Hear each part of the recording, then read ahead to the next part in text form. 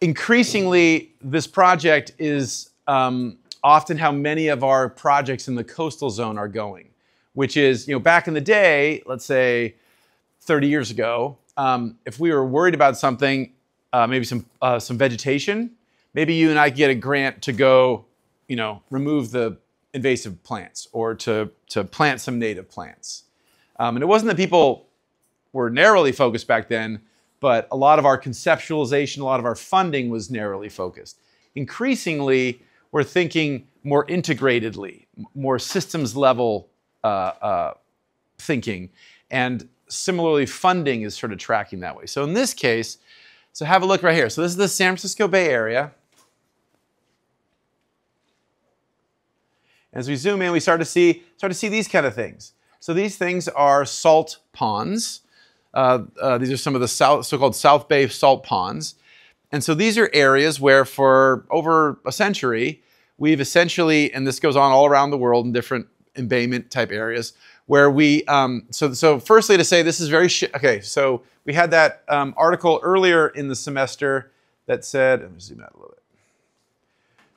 Okay, so here's San Francisco, and then here's sort of the end of San Francisco. This is San Bruno Mountain. That was when we talked about that the developer wanted to slice it off and just dump it into the bay and fill it in, right? So the bay is not particularly deep.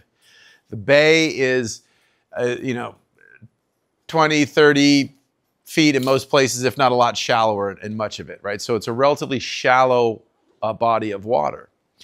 And so in places like the San Francisco Bay, for a long time, native peoples, folks back in the day, et cetera, would take an area, maybe make it a little smoother, maybe smooth it out with some boards or logs or something, and then let the seawater come in, and then block off the seawater, make a little dam or a little block of something.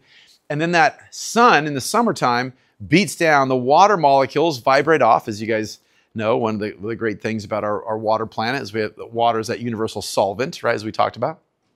And so the water goes away and leaves behind the salts.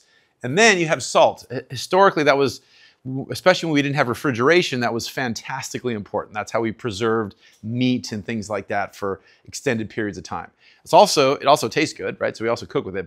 But first and foremost, it was really, really powerful as a preservative. And indeed, some cultures around the world used salt as a currency. It was deemed so valuable. And so then once this water evaporates and dries, then you can just go out and scoop it up. In modern eras, we use like big tractors and do this on an industrial scale. And what you're seeing here in this particular satellite image, this particular pond area, it looks orange. That's because these hypersaline areas encourage archaeobacteria, cyanobacteria, these critters that can really take these extreme high temperatures and very salty conditions, these extremophiles.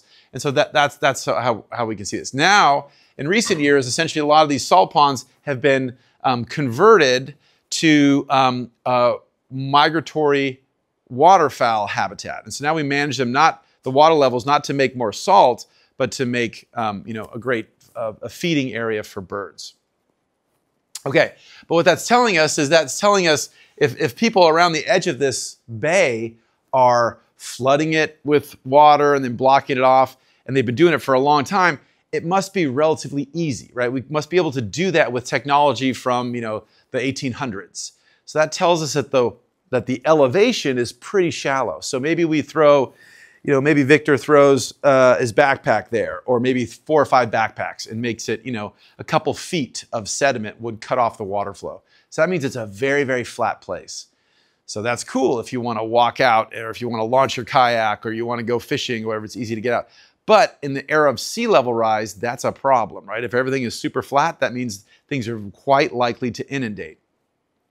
So we've not talked about managed retreat yet in this course. We will. But so there's different approaches we can have to dealing with this. But some things are just too hard. Some things are just, we can't let that move. So a classic example, I'll share a video with you guys. This summer, I was in Normandy on the French coast. And there, one of the last sites of the battle, of the D-Day invasion, is preserved on this bluff. And The craters are still there. They're deeper than this room. I mean, it's crazy. And there's value in us remembering, you know, what happens when you have an authoritarian ruler who's crazy and wants to slaughter half the planet, right? Those places are important to interpret that for future generations. So if that just washes away, we lose some of that visceralness. We lose some of the ability to communicate that part of our collective history, right? And so in that case, in Normandy, the sea is this is on a bluff, a sort of an elevated area above the beach, is getting eroded because of sea level rise is leading to greater erosion, leading to more calving, and the peninsula is starting to become at risk. So that's a place we can't just move. We can't just move the craters. We can't just move the old fortifications. If we want to preserve that, we're going to have to armor it. Similarly, there's some places around here that there's some infrastructure that might be so valuable, we can't just easily move it. Can't move it 100 feet inland or something of that nature. And so that's what this project is about. So this is where it's going on. So it's in East Palo Alto.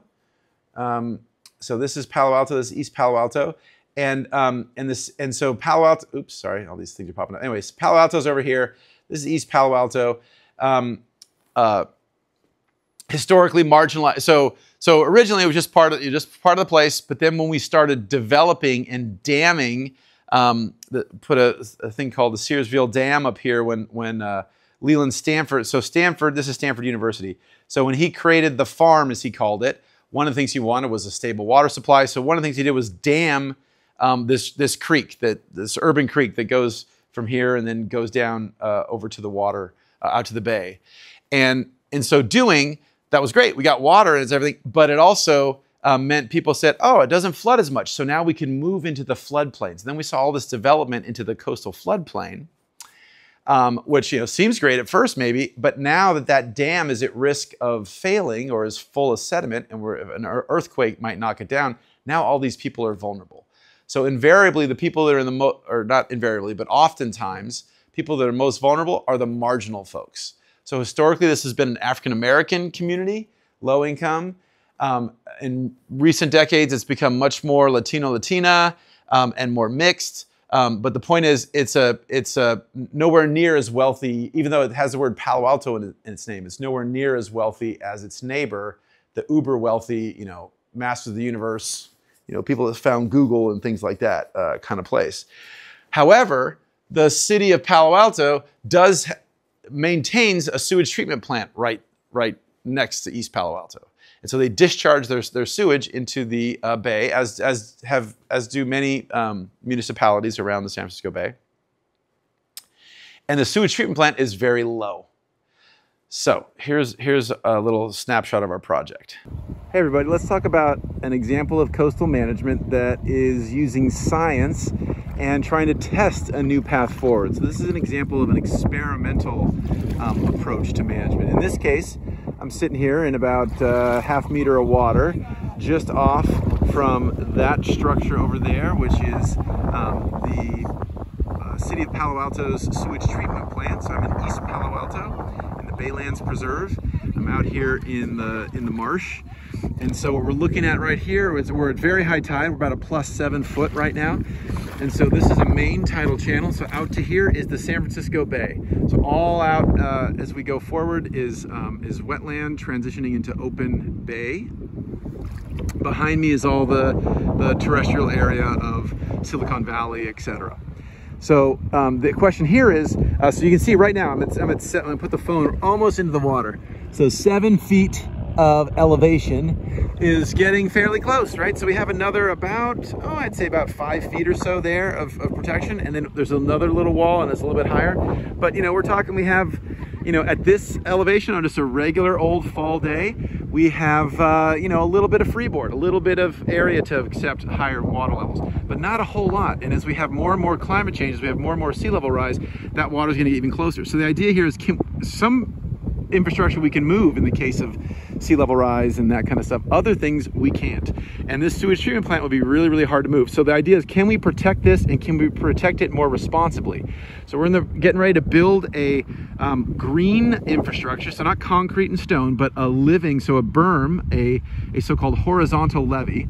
So a raised area of soil planted with natives to give greater protection. In addition, where I'm standing, right over here, we have a lot of discharge pipes. So normally the treated sewage water comes out, goes into this surface channel, and then that joins the main channel, and that joins out into the San Francisco Bay.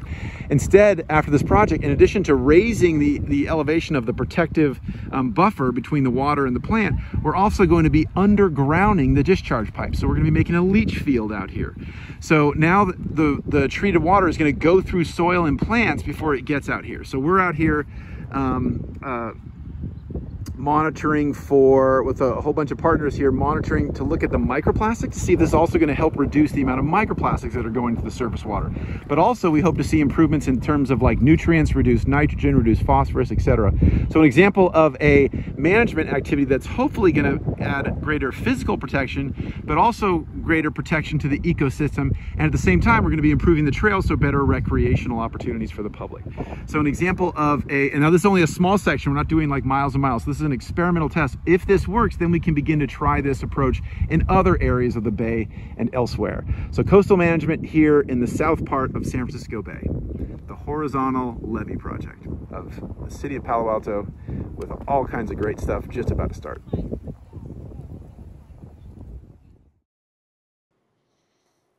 Okay. So that was a little bit about what we're doing up there. Again, the idea is to protect the infrastructure from sea level rise, but at the same time, maybe we can also improve water quality while we're doing that. Maybe we can make a nicer walking path for the public that wants to recreate around the perimeter. And so if we can do that, if we can have multiple benefits, then it's way easier to get funding for it, but more importantly, it's way easier to get buy-in, public buy-in, government buy-in, general support for the project.